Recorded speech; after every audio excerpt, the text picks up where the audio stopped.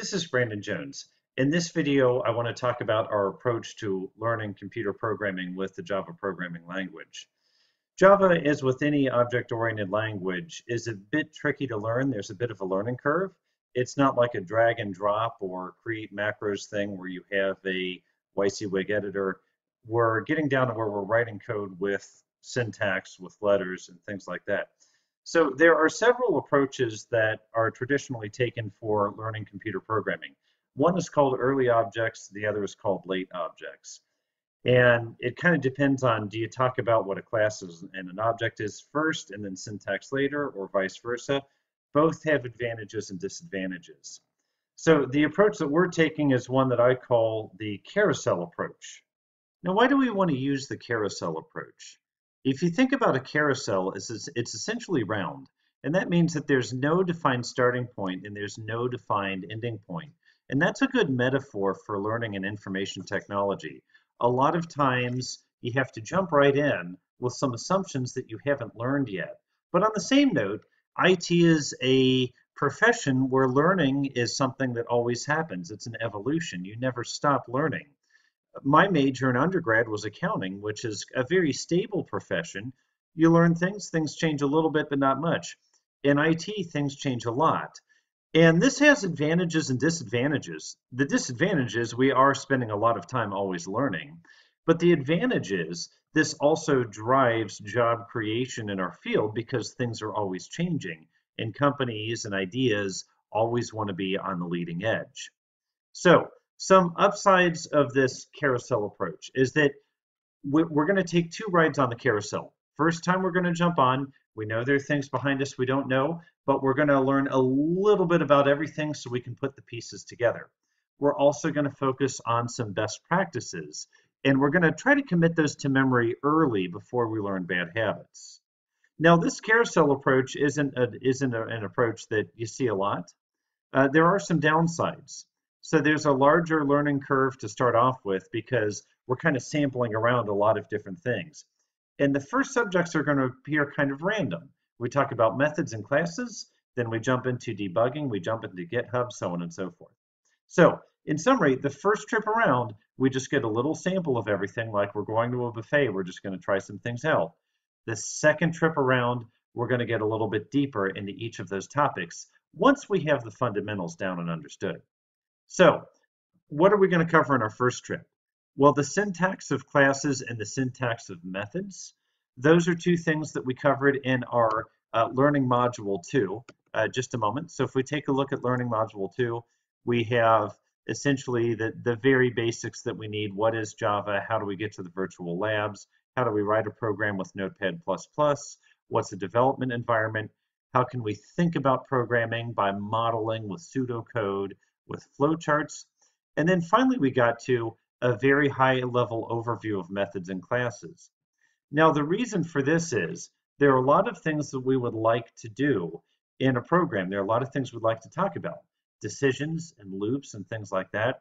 But to write a decision or a loop, we have to know where to put it. And we have to put our decision or our loop in a method, and the method belongs in a class.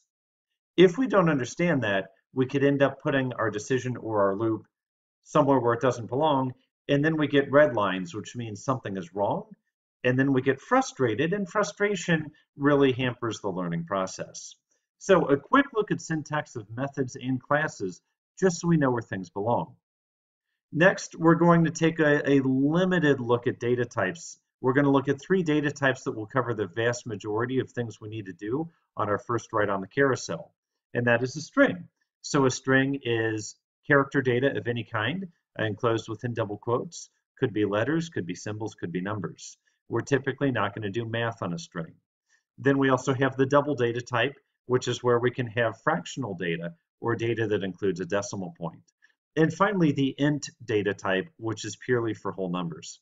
Now in Java, there are several more data types, but let's not worry about them on our first trip around the carousel. If we think about them now, it's going to confuse things. Now, the next topic we're going to talk about is Git and GitHub. And to be honest, this is a very advanced topic to bring up this early in a class. And this is part of what we're going to see in Learning Module 3. But here's why we cover it. If you watch my videos and you're having trouble keeping up with the source code, don't worry, you don't have to. All of the source code is committed here to GitHub, github.com/discospiff. And then for this project, it's US 16 vehicles. So we can click on US 16 vehicles, and it's possible for you to clone this locally on your computer. And once you have a copy of it, do with it what you wish. You can beat it up, you can debug it, you can do whatever you want. You're not going to hurt anything because it's your own copy and you can always refresh it. Even better news though, if I go to this URL and I end it with commits, it's going to show me my commit history. Every time I make a video series, I commit source code to this repository. The nice thing about that is you can see the story build up over time, and you can look at just the differences from one commit to another. So for example, add gallons of gas and miles per gallon plus getters and setters. If I click on this little kind of alphanumeric over here, we can see in green exactly the changes that I made when I committed this. So if you just want to know how to, for example, add file reading and string functions, if you just want to know what happened there, click on the little number and it will show you exactly what I changed in this video. You can see all the files if you want as well. So I don't want to go too deep into this because we have 2 whole videos to talk about this. But just so you know, that's why we're introducing Git and GitHub way, way, way early, because it's a tool that you can use to see the work that I've done, and then you can look at that work locally on your computer. Okay, next, we're going to take a look at debugging and syntax errors. A lot of textbooks save this for the end, but this is something that I very intentionally put up towards the start. The debugger, I'll tell you now, it's going to take about 3 times to really get the hang of it, and the first 2 times you use it, you're going to give up. You'll probably say it's too frustrating, it's not worthwhile. But you'll eventually come back and you'll eventually get the hang of the debugger and you'll really like it. The sooner you are comfortable with the debugger, the more time you're going to save in this course. The debugger is absolutely instrumental to helping you with the programming assignments when things don't work the way you expect them to work. You can debug, you can step through, you can act like you're the computer, you can watch what happens one step at a time. Now, if you get a syntax error, like cannot find symbol, we have a separate video that deals with that. So probably that's not going to make a whole lot of sense until you do 1 or 2 programming assignments and you deal with these syntax errors. Maybe you saw in lecture that this is how we do something like system out print line, but then when you go to actually implement it, you miscapitalize it. When that happens, then you're going to have a syntax error. So a lot of these build up with experience, but nonetheless, if we know at least where to look on our first trip around the carousel, it's going to save us a whole lot of time this semester as we run into issues. So that's our first trip around the carousel. What do we do in the second trip? In the second trip, we're going to expand what we did on our first trip in the carousel. We're going to take a look at all data types. So byte, short, float, long. Then we're going to look at something really interesting, which is how we can use classes as a data type. So data type means a variable type, also could be a method parameter. We don't know what that is yet, but nonetheless, we will figure it out. And it's interesting that we see we can define our own data types, which is one of the most important things we're going to do in the Java programming language. Now, in our first trip around the carousel, we looked at the basic syntax of methods, where boundaries are and the like. In our second trip, we're going to take a deeper look at method signatures. We're going to explain why that word public is there and what other alternatives can be there.